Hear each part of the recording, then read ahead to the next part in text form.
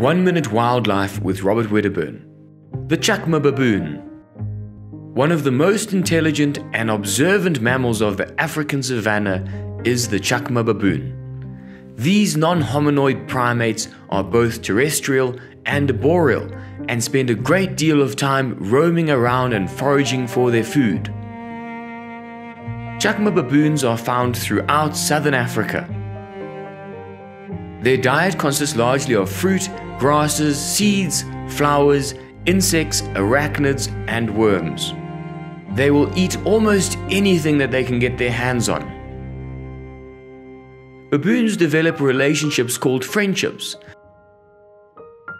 These friendships are thought to help females protect their young and ensure that males' offspring will survive. I hope that you enjoyed this 1 minute wildlife documentary. Like and subscribe for more.